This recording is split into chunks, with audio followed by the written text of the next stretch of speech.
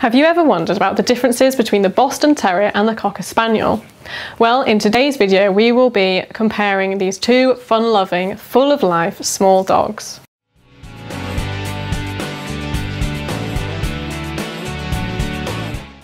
Welcome back to the Fenrir Boston Terrier Show. My name is Mimi and I'm a certified canine leader here at FenrirCanineLeaders.com.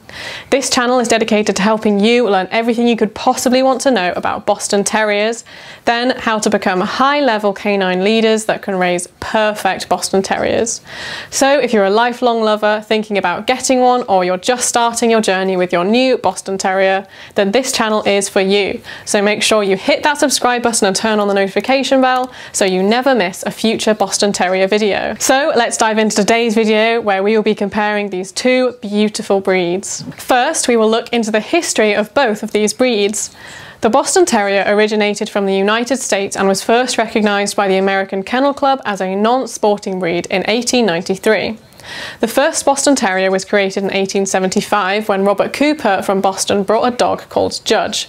Judge was a cross between an English Bulldog and a White English Terrier. He was mated with a small, short-tailed, stocky white female named Burnett's Jip, and with that the Boston Terrier was born. Cocker Spaniels as we know them first originated from the UK, where they were bred for hunting purposes. However, their origins can be traced back to the 1800s in Spain, as the word Spaniel means Spanish dog.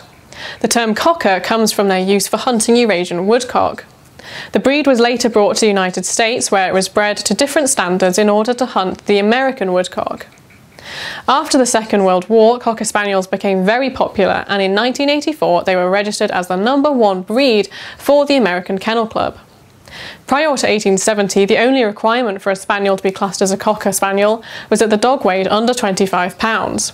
This later changed to include ancestry as well as weight. Known as the American Gentleman, the Boston Terrier is extremely recognisable thanks to its tuxedo-styled coat, compact body and short tail.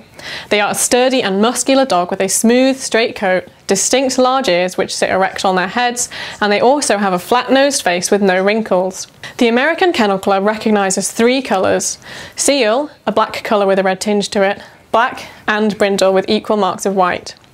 The newly revised colours, which are not recognised as true Boston Terrier colours, also include solid black, tan and black, mouse, blue, and liver, red. A Boston Terrier usually has white markings across its chest, between its eyes and on the muzzle. Male Bostons usually weigh between 15 to 25 pounds and females around 10 to 20 pounds. They usually stand between 12 to 17 inches tall at the shoulder. No matter how much a Boston weighs, they should never look skinny. They should always look sturdy and muscular. The Cocker Spaniel's appearance is very different to the Boston Terriers. They are very regal dogs to look at due to their sloping backs. They have round heads with square muzzles and long hanging ears which are covered with long feathered hair. They also have this same long feathered hair on their legs, under their belly and chest too. Cocker Spaniels come in a variety of different colours. Some come in solid colours of red, black or tan. Others can come in a bi-colouring or tri-colouring. These colours include black and white, black and tan, and black and white with tan flashes.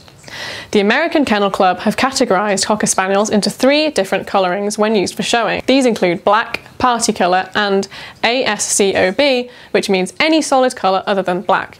A male Cocker Spaniel usually ranges in height from 15.5 to 16 inches at the shoulder and weigh around 13 kilograms to 14.5 kilograms. Females measure 15 to 15.5 inches at the shoulder and also weigh 13 kilograms to 14.5 kilograms. Next, we will look into the temperaments, energy and trainability of both breeds. Let's start with the Boston Terrier.